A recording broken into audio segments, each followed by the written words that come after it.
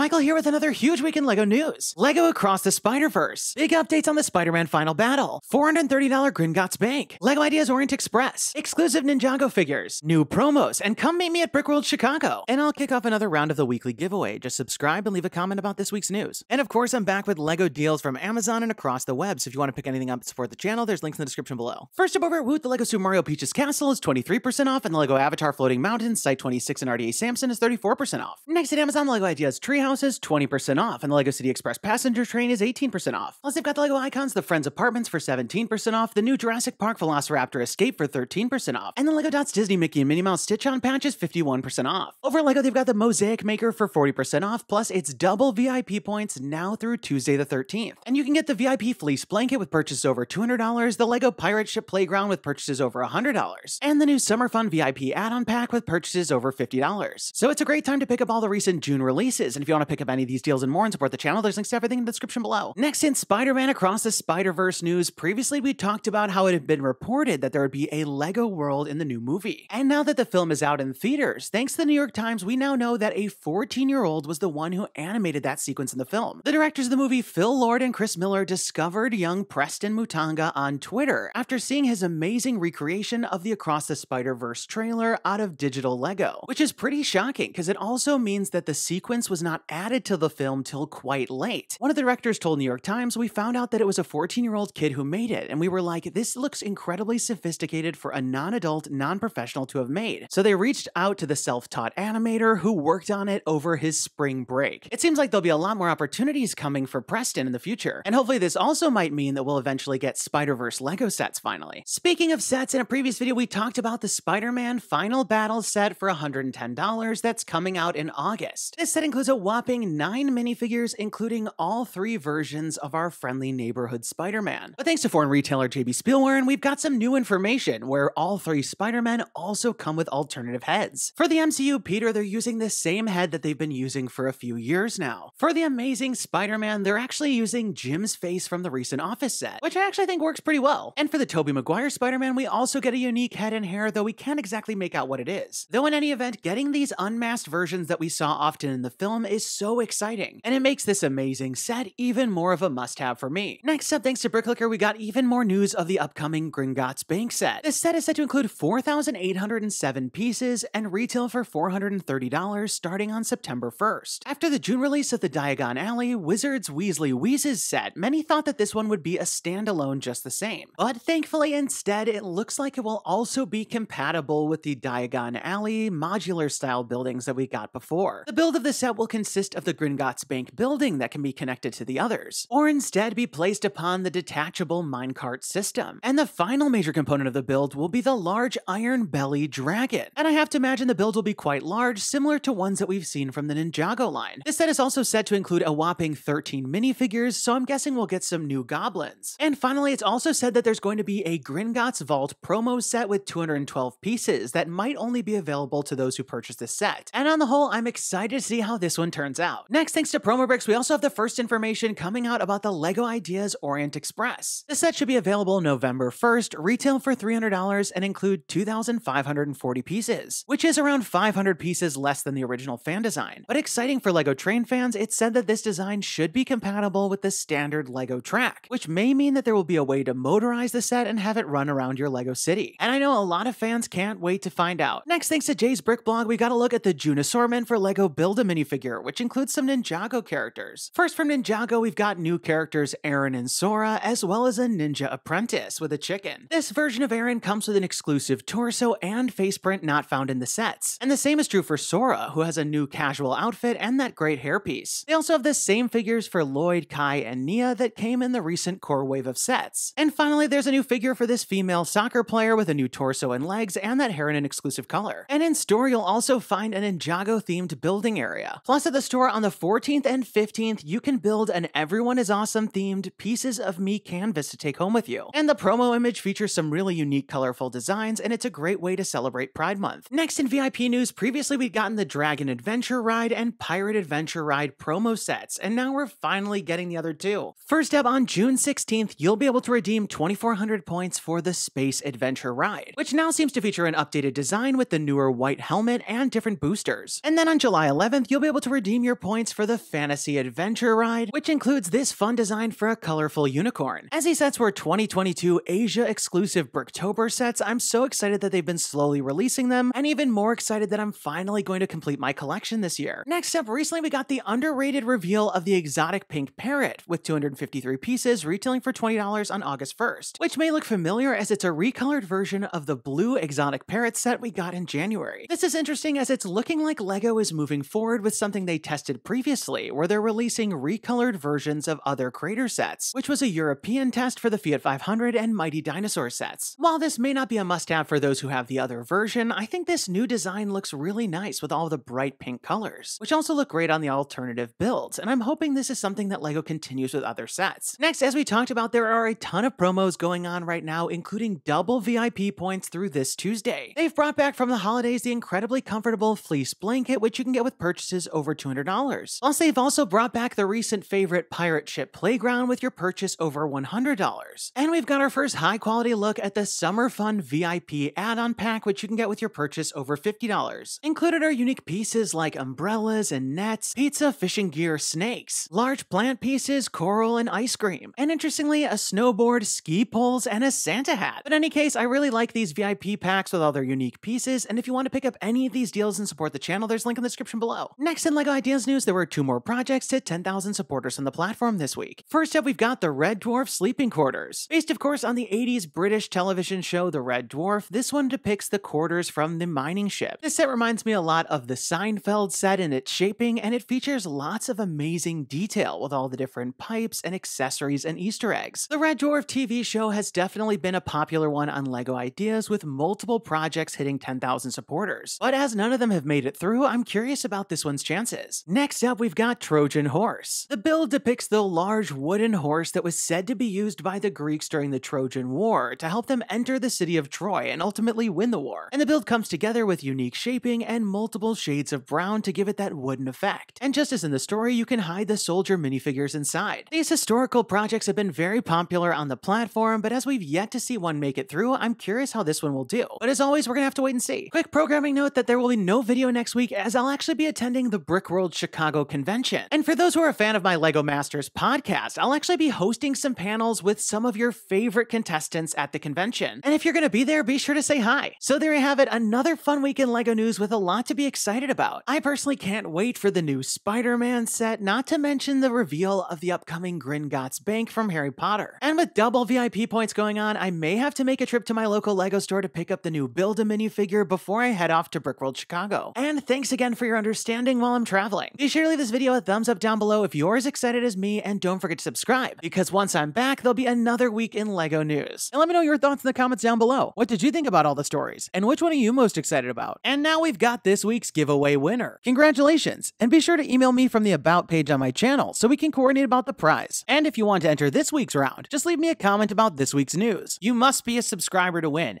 And definitely turn on notifications to find out when my next video is posted, because I'll be announcing the winners at the end of some of the videos. That's all the time we've got for today. Thanks, and have a good one.